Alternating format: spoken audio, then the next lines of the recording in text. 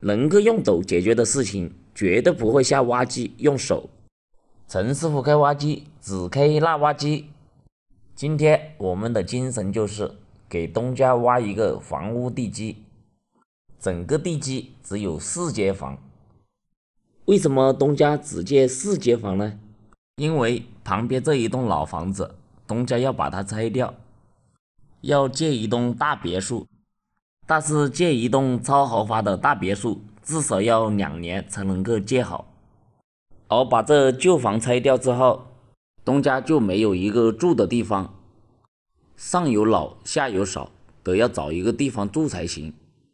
所以东家就想了一个办法，建一栋2层的临时住宿，下面1层总共4间房，挖机面前的这一间就做卧室，中间那一间就做茶厅，最前面那2间就做厨房和卫生间，然后到2楼之后，那4间房就全部是卧室，这样一家人就都有地方吃住。等2年之后，大别墅建好，到时候人就多搬到大别墅里面去，然后这栋2层的临时住所就可以拿来喂鸡喂鸭。东家这个想法还是真的不错。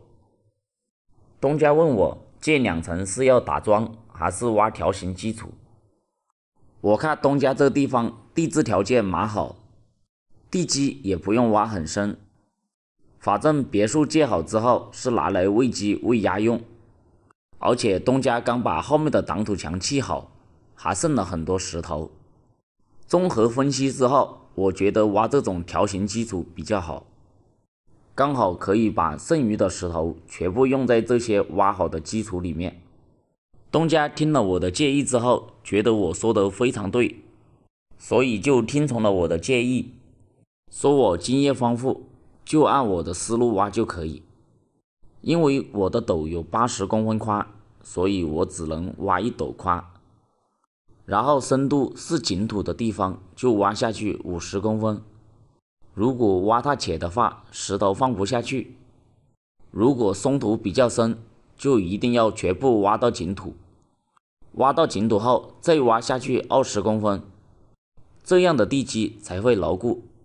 第1间左边这间卧室，老板娘突然不想要了，我刚把挖好的沟准备填掉，东家说还是要这间卧室，刚准备挖出来，老板娘又说不要这间房，而我又挖土把它填掉。老板娘觉得上面有3间卧室就可以了，老人1间，他们夫妻俩1间，小孩1间。后来东家跟我说，这间房必须要挖出来，让我不要听老板娘的。就这样反反复复，我又把它挖出来了。一家人没有商量好就是这样，本来只要2个小时就可以挖好的，就是一家人没有提前商量好，结果就做了很多无用功。一个这么小的地基，2个小时的事情，4个小时才挖好。我一个开挖机的，自己都不好意思了，才40个平方的地基挖了半天，还来挣了东家700多，这也不能怪我啊，是不是？干完收工，每天多挣几百，生活多姿多彩。谢谢大家的收看。老铁们，今天拆房子，在这个洞里面找到了这2个东西，有没有人认识的？陈师傅开挖机，只开腊挖机。今天要拆的这栋房子，是我看到过最有文化内涵的房子。老规矩，拆房之前先行3个礼，无意冒犯，有事找领导。房子的右边前面比较宽阔，所以我就从右边开始拆。先把前面的这2根柱子推倒。我们这边60、70年代建的房子都是一个样子，门口都有几个这样的柱子，柱子一倒，这些窗户就都能见到太阳了。这些窗户能见到太阳的时候，就是房子被拆的时候。说真的，以前用土砖建的房子还能够保存50、60年屹立不倒，真的很不错了。大哥，我这是在拆房子，你在干什么？尊重我一下好不好？这不是在开玩笑的。上面会掉瓦和抓头下来的。你看，话都没说完，油缸和玻璃就被打了。用毛巾擦拭了一下玻璃，还好只有几个口子没有碎，油缸也只是刮了几条印子，问题不是很大。哎，这个木头是怎么回事？怎么突然砸在我油缸上面？这是看我刚才没有被抓头砸坏，他是来补一刀的吧？怎么天天出问题？我拆房之前明明行过3个礼啊，说了找领导，为什么总是针对我？看来下次要多行几个礼才行。是不是在挖机上面行礼不够诚意？要人下车站在下面行礼才行啊？明明是一些很简单的事情，总是出现各种各样的问题，让我拆房都有一点不敢拆了。这里我好像发现了一个宝贝，好像是一个木质的桶子，我先把它放到一边，等一下带回家。老铁们，这个该怎么读？